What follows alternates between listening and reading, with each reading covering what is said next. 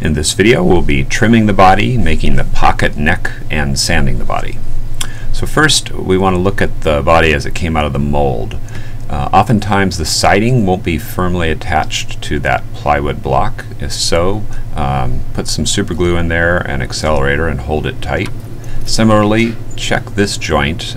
We want to see no gap there, so super glue that if there is a gap. So now we'll go to Loma 7, the wood shop, to trim the top and back. Okay, this is called a trim router, and the bit that's on it is called a flush trim bit, and it consists of that bearing, a ball bearing on top, and the cutter below. And the idea of this bit is that the bearing is going to follow the siding surface, and the cutter will trim any of the excess back or top that protrudes beyond the siding. So those two are synchronized so that you get a flush trim. The router has a power switch that's a little unusual. You can see you pull up on that rear section, and you'll set the speed to between 1 and 2.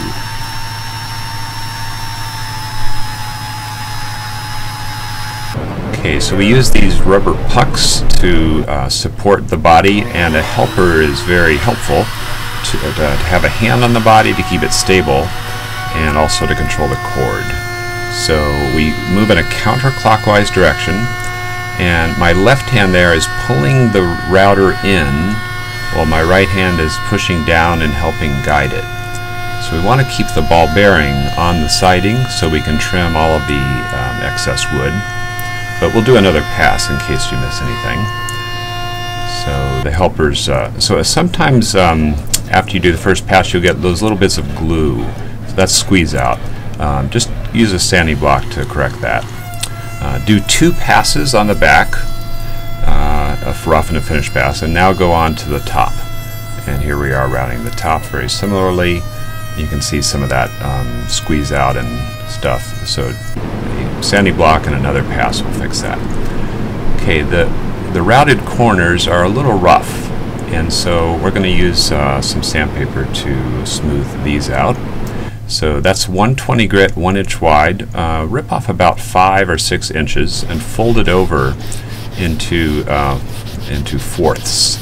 This is a different kind of sandpaper, but it shows the process. So here we have the sandpaper folded over into 4 layers, and then if you wrap it around like you see there, it'll make a nice rounded edge very easily. Okay, and now we're going to prepare the pocket neck joint. So on the center table in Loma 5 you'll find these tools and some similar ones. And we'll start by using a thin blade. This is a hacksaw, but some of those other blades are better. You cut just inside the laser cut edges, almost to the bottom of the floor of that pocket. And take small cuts so you're careful. Okay, now use a knife and score the plywood just above the floor. So a score means a little cut in the surface of it. So it makes a weak spot, because now if you push, and if you push hard enough, it'll break those off, and then we can use a medium file to finish it. So we're going to keep filing until the siding is flush with that bottom plywood, and on the left and right sides, like right there, we'll be filing until it's like it drops straight down from the laser cut edge. Okay, and in terms of the laser cut edge itself, you can just give a little brush pass. Don't take off much material, just get rid of the high spots. Okay, now make a mark that's a centerline mark near the tail, and this mark is 1/4 inch in front of the laser cut edge. And make a little indentation with a punch. And now use a 3/16 drill. You want to hang this drill out as far as possible from the chuck. And we're going to drill through that hole. And you can see there's a risk of damaging the top.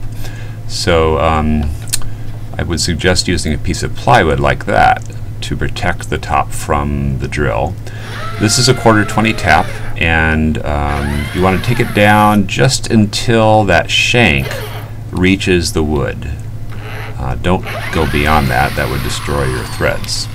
And I usually find it's helpful to run the tap in twice. That will give you a nice clean thread. Okay, now there's a 1/4-20 bolt that's on the center table, and you thread that in from the back side like that, and keep threading it up until it just reaches the surface, and we'll adjust it later, but you can have it installed.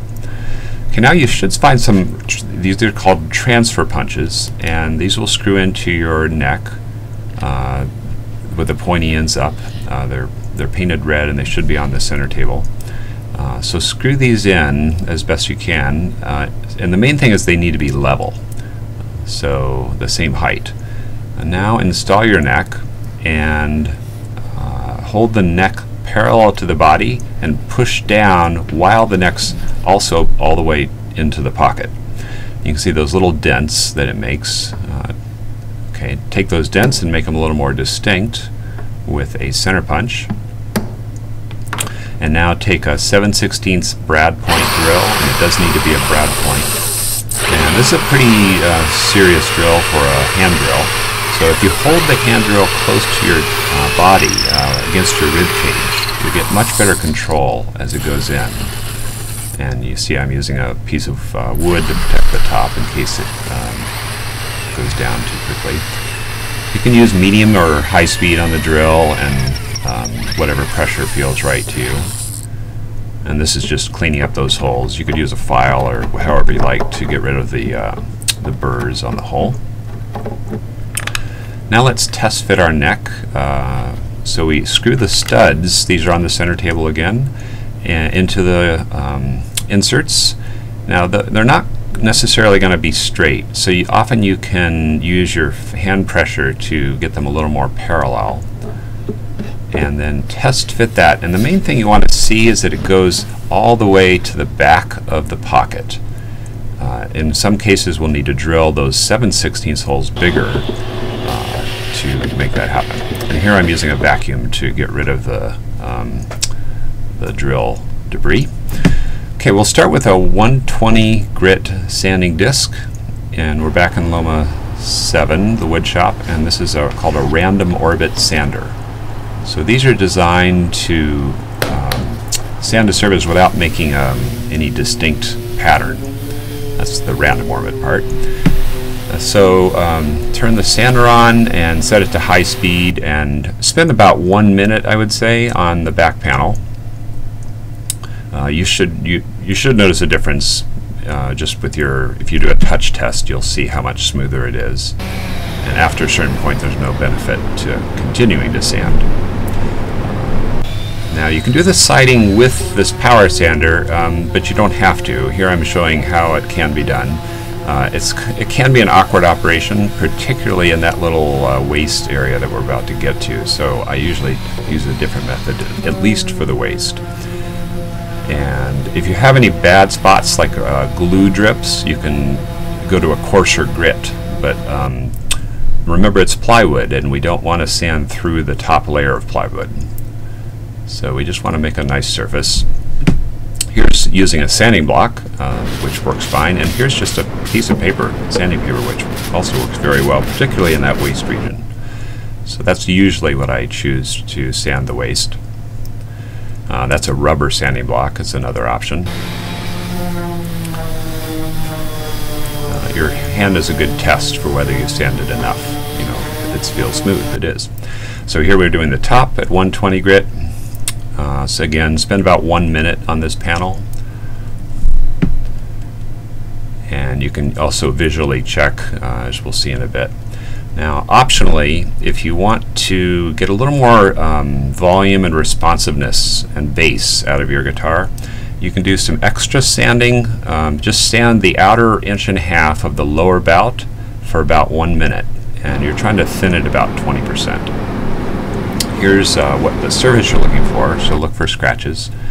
And optionally, you can now switch to 180 grit and sand everything again. And this should not take as much work, because we're just trying to take the 120 to 180 instead of taking the raw surface to a smooth surface.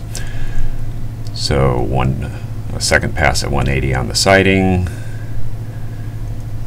That's a technique that works well for the siding if you want to use the power sander.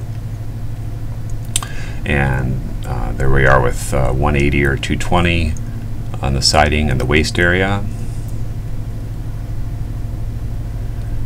And you probably want to be looking for glue spots. If there's any glue stain that gets onto the siding like there, that will interfere with the shellac wetting it. So make sure those are all removed if you want it to look good. And here we're doing 180 grit on the top. And again, about a minute.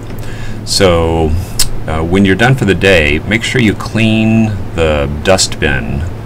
You can see that's a lot of dust, and that's important for the sander to be able to extract the dust. In fact, you may want to check this before you start. If it can't extract the dust, then it can't sand the surface very well.